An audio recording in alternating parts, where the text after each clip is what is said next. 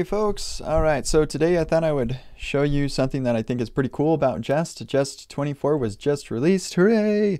And there are some pretty cool features. I'm really excited about things that are coming in Jest 25.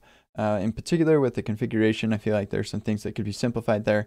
But there was one thing that was simplified in the configuration in version 24 that I'm really excited about. So back in September, I was working on testing javascript.com, and there was one thing that I really didn't like about the Jest configuration that would have made teaching this a little bit easier. And so I brought it up in an issue. The problem is that I've got two things that I want to include in my setup test framework script file. So these things need to happen after the testing framework's been set up. I want to have these in every single file. But I don't want, or I want to have these run before every test, but I don't want to have to put these in every single file. And so I have a setup test framework script file, but that's all that it's doing is just importing these two things. So it'd be cool if, similar to the setup, I think, what is it called? Setup files feature, where you just give an array of files that it'll import for you automatically. It'd be cool if setup test framework files could also be an array. Right now, or at the time, it was just a string that pointed to a single file. So yeah, that was implemented under a new configuration option called setupFilesAfterEnv. And here's the blog post where they mentioned that. They replaced setup test framework script file with setupFilesAfterEnv. Pretty happy about that. And the fact that it supports an array. Yay! And they have plans to further overhaul the configuration in the next version, or next major, the paragraph in the section below. So I thought I'd show you how this works and how to use it effectively, in particular with React testing library. So just clear all that up.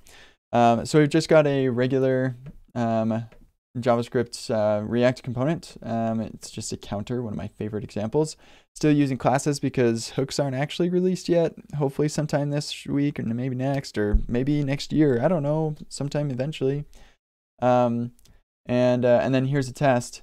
Now, if we run this test, I'll just run npx jest, then it's going to fail. And the reason is that we have this to have text content, which is not a supported matcher. So what I need is to import jest-dom, extend, expect, and now I have a bunch of matchers that I can use with Jest.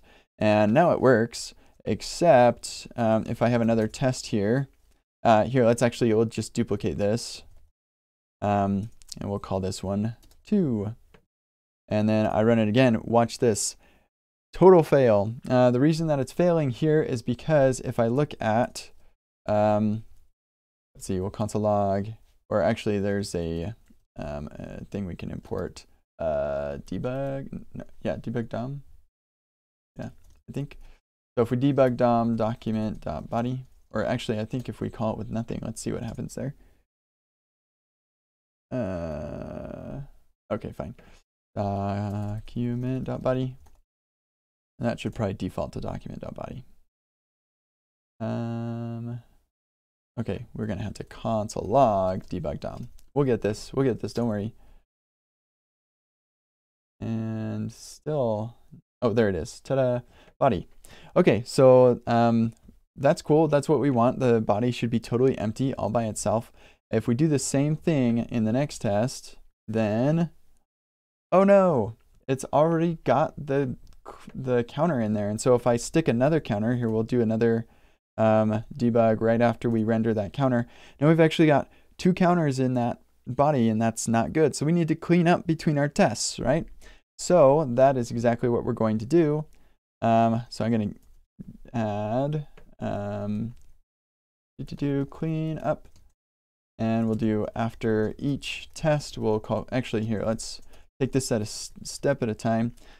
Clean up, we do that. And now our tests are passing because our body is cleaned up after after this test is done. Now we want to do this after each test, right? So we're going to do after each clean up. Here we could do inline arrow function here. Blah. My goodness. Clean up. but because it's the only thing, we'll just make it easier and just do cleanup. And then we can get rid of that cleanup there. And now we're, after every single one of our tests, it's going to run that cleanup function, which is perfect. It's exactly what we want. And because it's so commonly needed, React testing library includes a cleanup after each that we can use directly. And now we get that same benefit. Okay, cool. So with that, we can get rid of these console logs because they are annoying. And now, here's the thing. I don't want to have to do this in every single one of my files where I want to clean up and extend expect. That would be silly. And so here's what we did before. We would add just config.js. And actually, before we even do that, we'll do test setup.js. And I'm going to put these in here. We'll paste that, and then we'll import test setup. And that should still work. Except I missed a couple dots. Okay, sweet. So that works. That's good, right? But I don't want to have to do that, even this, in every single one of my files. And so that is why we'll module exports from our Jest configuration setup, or what did I call it? Setup test framework script file. And we'll do test setup.js. And now I don't need to have that import at the top of all my tests. This is great. But if this is all this thing is doing, wouldn't it be nice if I could just do this, make that an array, and this can be, like, we'll just pull these imports directly in, blah, blah. And instead of import, we'll just list, we'll list these as part of the array. And like, that would be nice, except not possible. And this is what this is why I created the issue in the first place, was I wanted to be able to provide an array of files that I want to have automatically included in my tests. So in the process of adding this feature, they actually created a new configuration option and deprecated the old one. So the old one still works in 24, it's just deprecated. And now it's called setupFilesAfterEnv. Which is shorter than that, so that's nice. And env is referencing the test environment. So you can have some files that are executed before the test environment is included, so you don't have access to Jest and whatever. But these in particular need access to Jest because we're extending Jest expect library and we're adding an after each call. So we have those, and then we'll run both of these. So with that, I have npx jest, and ta-da, magic ensues. I don't even need this file anymore. We can get rid of it entirely, and everything is working super nice. If I do have some extra special thing that I need to do, then we can still do some setup thing, and this will console log setup.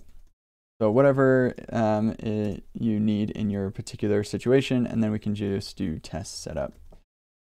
And now we'll get that console log set up. Yay!